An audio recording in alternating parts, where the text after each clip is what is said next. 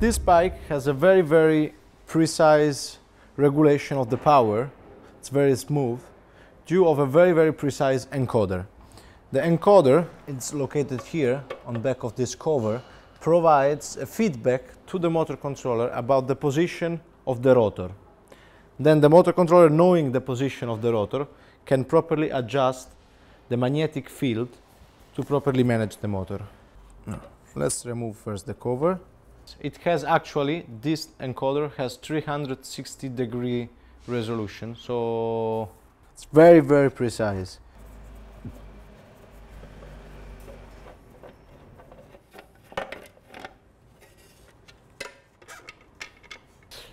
We have a cover here with a gasket to protect the water and dust intrusion.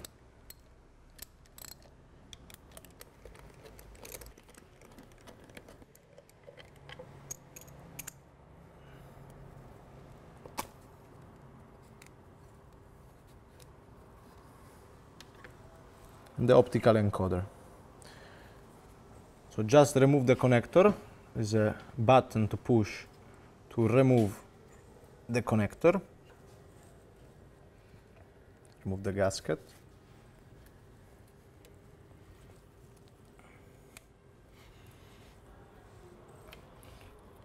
So actually this is the optical encoder of the vehicle.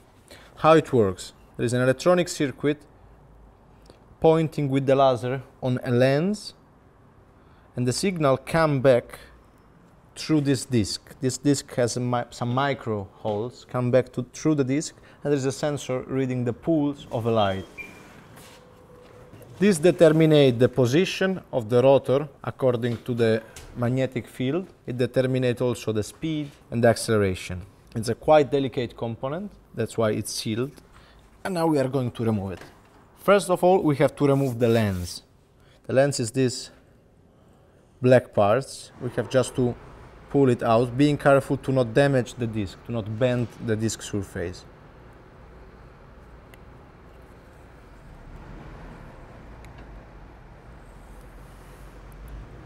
Here we have the lens.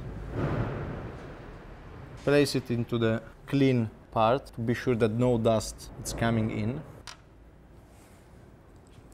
Then we have to remove the disc. By losing this bolt, we'll be able to remove the disc. Can I ask somebody to pull the rear brake lever to lock the wheel? This is actually connected to the axle. Yes. Lose it. And remove the disc without touching the surface. Okay. And now we can remove the sensor himself.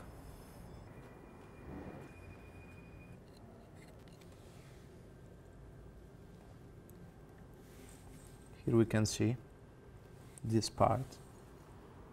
This is the, here in the hole there is a laser, and this is the sensor that reads the light pulse back from the lens. If this surface get dirty or the holes of the disc get dirty or the lens himself get dirty, the signal sent back to the motor controller can be corrupted or not precise enough. It will result in a not smooth driving of a motor, and actually can result also in the overheating. If the disc is dirty or the signal coming back to the motor controller is detected as corrupted, we will have an error message on the display showing encoder. The bike will continue to drive with limited performance. In most of the case, it's just possible to dismount the encoder, clean it carefully, mount it back with the new gasket, recalibrate, we will see later using the diagnostic application how to calibrate the encoder, and the problem will be solved. Some other cases it will be required to replace the entire encoder. Now, either to mount back the original encoder, either to mount a new unit, we need two special tools to define the position of the encoder, to align the laser to the lens.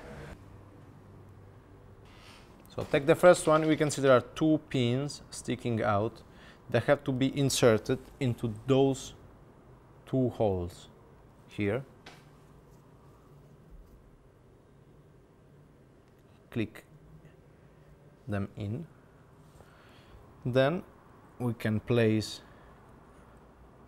the sensor and screw the sensor in position.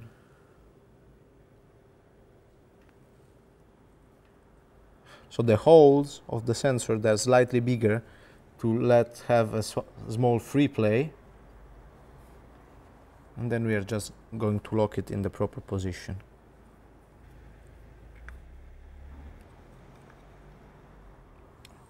Then we can remove the first tool.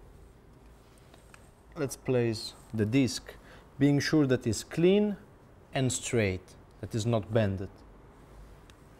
Back in position, keeping always this bolt loose. Then we place this tool. There's a part sticking up, we can recognize it. We have to place it here and in, and push the disc in position. This will define the depth of the disc. And then we have to tighten the bolt to lock the disc in position. Brake, please.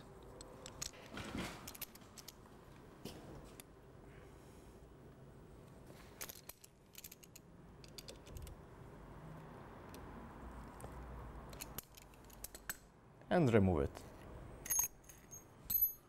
The disc is locked. Then we can mount the lens back in position. There are those two pins, the same pin holes used for the tool are used to drive the lens in position. And then we just pushed and click. Tick, tick. We can mount back the gasket.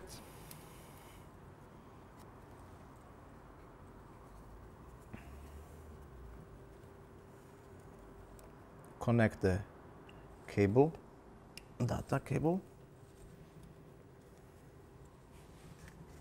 and the cover.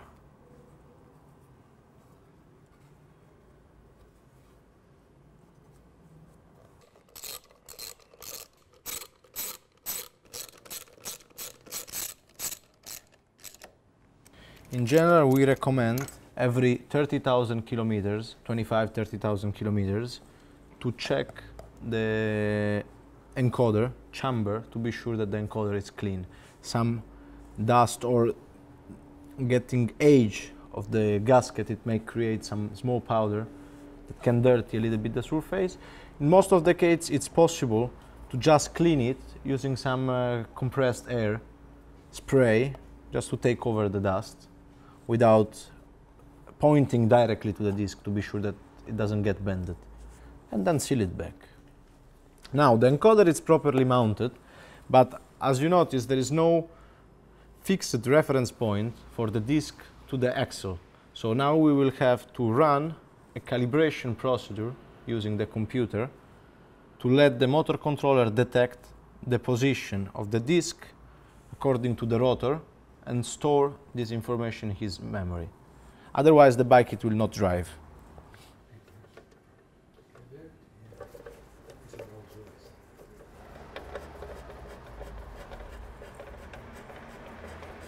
So we are going to calibrate the encoder right now. The encoder needs to be calibrated each time it's going to be removed from the motor, or each time the motor controller has been replaced.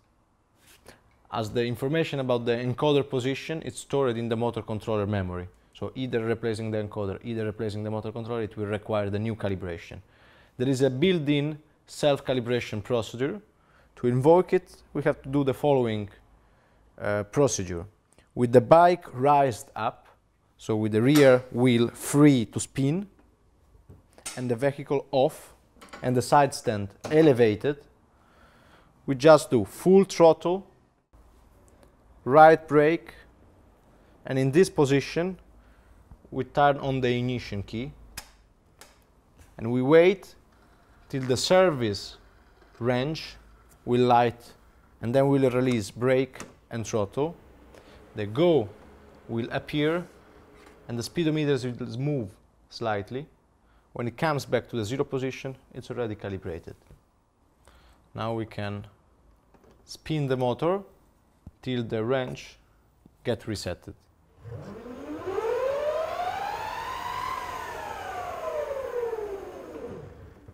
Done. The calibration is completed.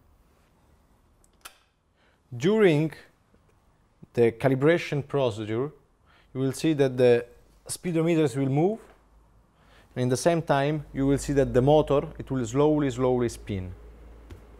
The movement is very small,